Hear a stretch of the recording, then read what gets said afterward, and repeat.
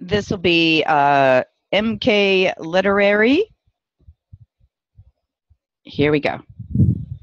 Mr. President, last week I introduced the Mass Transit Equity Act. This bill seeks to put the cost of mass transit on a more equal footing with the cost of private transit in terms of federal procurement and tax policy. If enacted, this bill would give commuters a greater incentive to use mass transit in getting to and from work. It should involve little, if any, cost to the federal treasury, and it would be a significant step in helping to reduce air pollution and conserve energy. Briefly, my bill would erase a glaring inequity in both federal procurement policy and in the regulations of the Internal Revenue Service. In both cases, under the current federal philosophy, the free parking that employers and may provide to their employees is treated as a fringe benefit. On the other hand, if an employer pays for an employer's mass transit costs, it in almost every case that is counted as taxable income to the employee and is not allowable as a fringe benefit on a federal contract. Mr. President, this discriminatory and unwise policy mindset of the federal government runs counter to the whole thrust of our current energy and environmental policy and encourages people to drive to work rather than take mass transit. If anything, federal tax and contracting policy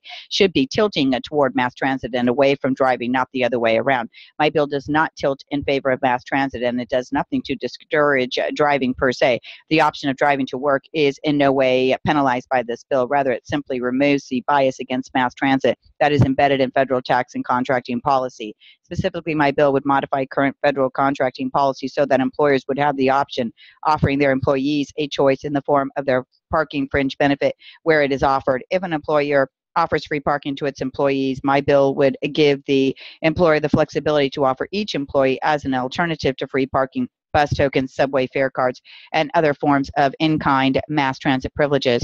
For now, my bill would limit the mass transit costs payable by an employer for an employee to no more than the parking costs which the employer would otherwise offer the employee. At some point later on, we may want to consider lifting this restriction if further incentives to use mass transit are necessary, but for now, this limit seems appropriate. It should also ensure that there is no net cost to the federal government.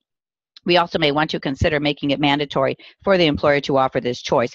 My bill also directs that mass transit costs be treated in the same way for purposes of the Internal Revenue Code. At present, the code allows employers to provide up to $14.99 per month per employee for mass transit costs and still be treated as a fringe benefit for tax purposes. If $15 a month or more is provided, the entire amount is treated as taxable income to the employee. Sad to say, even this small amount of fairness in the tax code does not come from any desire to provide equity for mass transit in the tax code. It simply represents a level of fringe benefit that the IRS considers too small to check up on. I sought to attach the federal contracting part of this bill to the fiscal year 1991 Defense Authorization Bill, since the Pentagon is the largest contracting agency in the federal government. While Pentagon opposition prevented the full adoption of this provision, a reduced scope version was accepted. It would have given the Secretary of Defense the choice of adopting this approach on defense contracts if he believed it is in accord with generally accepted cost principles.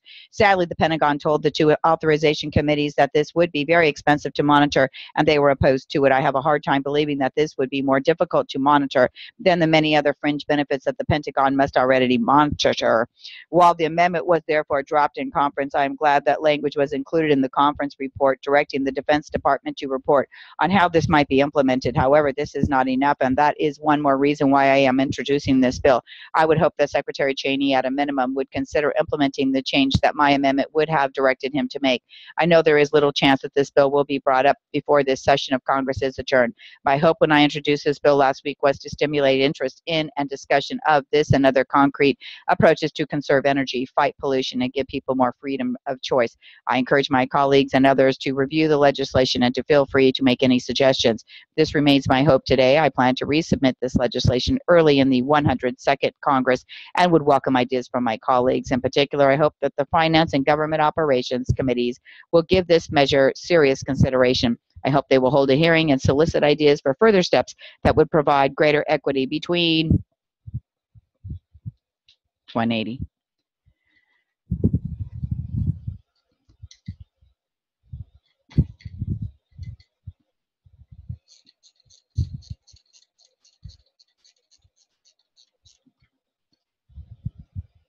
Mr. President, last week I introduced the Mass Transit Equity Act. This bill seeks to put the cost of mass transit on a more equal footing with the cost of private transit in terms of federal procurement and tax policy. If enacted, this bill would give commuters a greater incentive to use mass transit in getting to and from work. It should involve little, if any, cost to the federal treasury, and it would be a significant step in helping to reduce air pollution and conserve energy. Briefly, my bill would erase a glaring inequity in both federal procurement policy and in the regulations of the Internal Revenue Service. In both cases, under the current federal philosophy, the free parking that employers may provide to their employees is treated as a fringe benefit.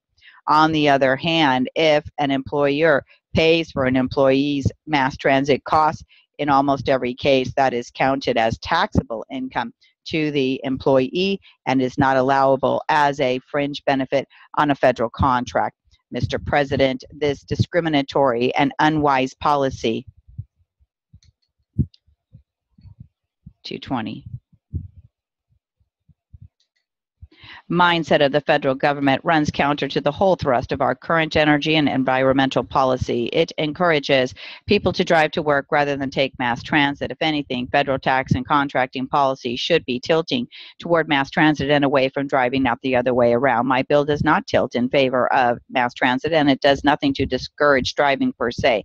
The option of driving to work is in no way penalized by this bill. Rather, it simply removes the bias against mass transit that is embedded in federal tax and contracting policy. Specifically, my bill would modify current federal contracting policy so that employers would have the option of offering their employees a choice in the form of their parking fringe benefit where it is offered. If an employer offers free parking to its employees, my bill would give the employer the flexibility to offer each employee as an alternative to free parking, bus tokens, subway fare cards, and other forms of linked mass transit privileges. For now, my bill would limit the mass transit costs payable by an employer for an employee to no more than the parking costs, which the employer would otherwise offer the employee.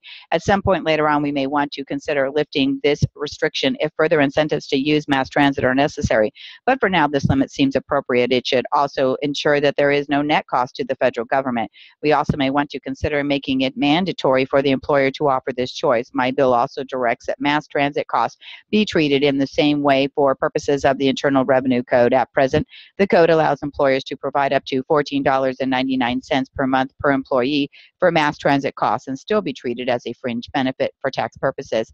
If $15 a month or more is provided, the entire amount is treated as taxable income to the employee. Sad to say, even this small amount of fairness in the tax code does not come from any desire to provide equity for mass transit in the tax code. It simply represents a level of fringe benefit that the IRS considers too small to check up on. I sought to attach the federal contracting part of this bill to the fiscal year 1991 Defense Authorization Bill, since the Pentagon is the largest contracting agency in the federal government. While Pentagon opposition prevented the full adoption of this provision, a reduced scope version was accepted. It would have given the Secretary of Defense the choice of adopting this approach on defense contracts if he believed is in accord with generally accepted cost principles. Sadly, the Pentagon told the two authorization committees that this would be very expensive to monitor, and they were opposed to it. I have a hard time believing that this would be more difficult to monitor than the many other fringe benefits that the Pentagon must monitor already.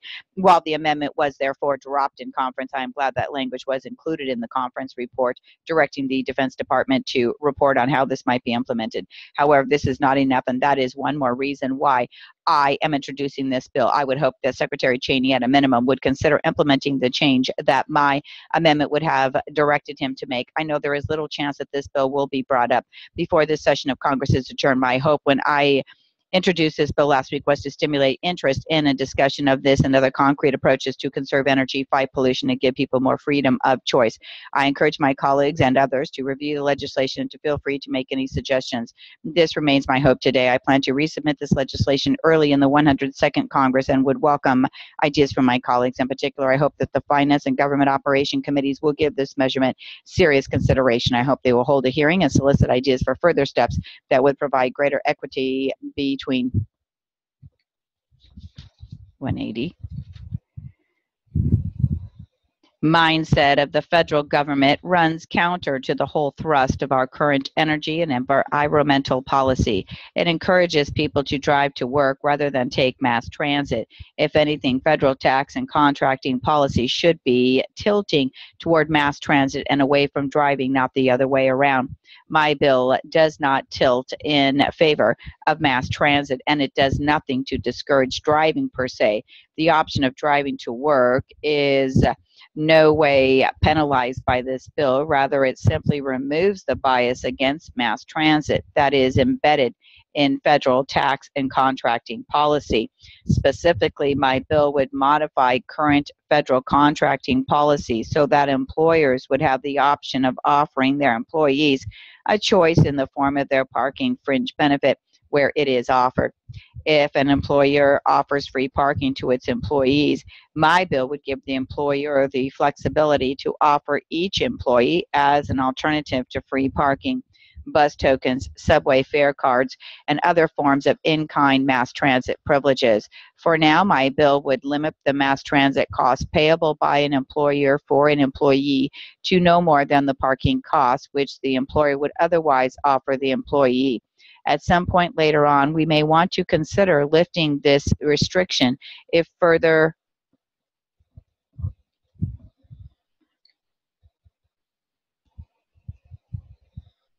to 40 to 20 would limit the mass transit costs payable by an employer for an employee to no more than the parking costs which the employer would otherwise offer the employee. At some point later on, we may want to consider lifting this restriction if further incentives to use mass transit are not necessary, but for now, this limit seems appropriate. It should also ensure that there is no net cost to the federal government. We also may want to consider making it mandatory for the employer to offer this choice. My bill also directs that mass transit costs be treated in the same way for purposes of the Internal Revenue Code.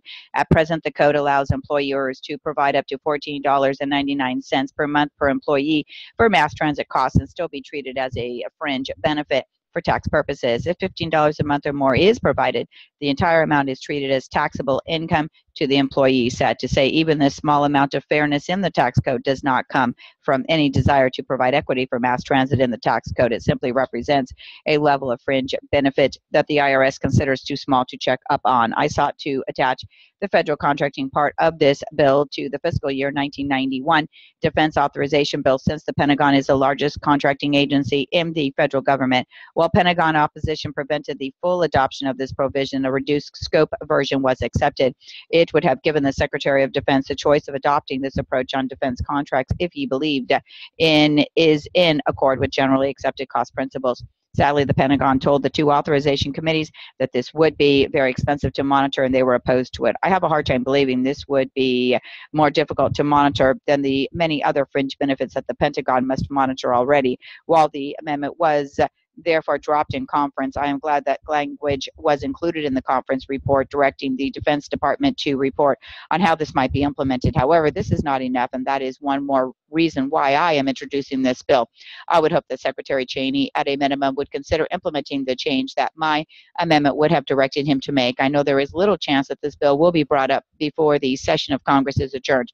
My hope when I introduced this bill last week was to stimulate interest in and discussion of this and other concrete approaches to conserve energy, fight pollution, and give people more freedom of choices. I encourage my colleagues and others to review this legislation and to feel free to make any suggestions. This remains my hope today. I plan to resubmit the legislation early in the 102nd Congress and would welcome ideas from my colleagues. In particular, I hope that the Finance and Government Operations Committee will give this measurement serious consideration. I hope they will hold a hearing and solicit ideas for further steps that would provide greater equity between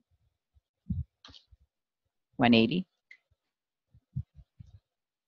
would limit the mass transit costs payable by an employer for an employee to no more than the parking costs which the employer would otherwise offer the employee. At some point later on, we may want to consider lifting this restriction if further incentives to use mass transit are necessary, but for now this limit seems appropriate. It should also ensure that there is no net cost to the federal government. We also may want to consider making it mandatory for the employer to offer this choice. My bill also directs that mass transit costs be treated in the same way for purposes of the Internal Revenue Code. At present, the code allows employers to provide up to $14.99 per month per employee for mass transit costs and still be treated as a fringe benefit for tax purposes. If $15 a month or more is provided, the entire amount is treated as taxable income to the employee. Sad to say, even this small amount of fairness in the tax code does not come from 220. Any desire to provide equity for mass transit in the tax code, it simply represents a level of fringe benefit that the IRS considers too small to check up on. I sought to attach the federal contracting part of this bill to the fiscal year 1991 defense authorization bill, since the Pentagon is the largest contracting agency in the federal government. While Pentagon opposition prevented the full adoption of this provision, a reduced scope version was accepted. It would have given the Secretary of Defense the choice of adopting this approach on defense contracts if he believed it is in accord with generally accepted cost principles. Sadly, the Pentagon told the two authorization committees that this would be very expensive to monitor, and they were opposed to it. I have a hard time believing that this would be more difficult to monitor than the many other fringe benefits that the Pentagon must monitor already. While the amendment was therefore dropped in conference, I am glad that language was included in the conference report directing the Defense Department to report on how this might be implemented. However, this is not enough, and that is one more reason why I am introducing this bill. I would hope that Secretary Cheney, at a minimum, would consider implementing the change that my amendment would have directed him to make. I know there is little chance that this bill will be brought up before the session of Congress is adjourned. My hope when I introduced this bill last week was to stimulate interest in and discussion of this and other concrete approaches to conserve energy, fight pollution, and give people more freedom of choice. I encourage my colleagues and others to review this legislation and to feel free to make any suggestions. This remains my hope today. I plan to resubmit this legislation early in the 102nd Congress and would welcome ideas from my colleagues. In particular, I hope that the Finance and Government Operations Committee will give this measure serious considerations. I hope they will hold a hearing and solicit ideas for further steps that would provide greater equity between 220. Any desire to provide equity for mass transit in the tax code, it simply represents a level of fringe benefit that the IRS considers too small to check up on. I have sought to attach the federal contracting part of this bill to the fiscal year 1991 defense authorization bill, since the Pentagon is the largest contracting agency in the federal government. While Pentagon opposition prevented the full adoption of this provision, a reduced scope version was accepted. It would have given the Secretary of Defense the choice of adopting this approach on defense contracts if he believed it is in accord with generally accepted cost principles. Sadly, the Pentagon told the two authorization committees that this would be very expensive to monitor, and they were opposed to it. I have a hard time believing that this would be more difficult to monitor than the many other fringe benefits that the Pentagon must monitor already. While the amendment was therefore dropped in conference, I am glad that language was included in the conference report directing the Defense Department to report on how this might be implemented. However, this is not enough, and that is one more reason why I am introducing this bill. I would hope that Secretary Cheney, at a minimum, would consider implementing the change that my amendment would have directed him to make. I know there is little chance that this bill will be brought up before this session of Congress is adjourned. My hope when I introduced this bill last week was to stimulate interest in and discussion of this and other concrete approaches to conserve energy, fight pollution, and give people more freedom of choice. I encourage my colleagues and others to review this legislation and to feel free to make any suggestions. This remains my hope today. I plan to resubmit this legislation early in the 102nd Congress and would welcome ideas from my colleagues. In particular, I hope that the Finance and Government Operations Committees will give this measure serious considerations. I hope they will hold a hearing and solicit ideas for further steps that would provide greater equity between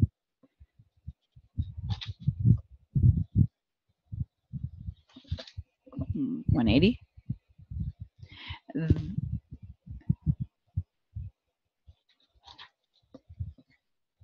Any desire to provide equity for mass transit in the tax code, it simply represents a level of fringe benefit that the IRS considers too small to check up on.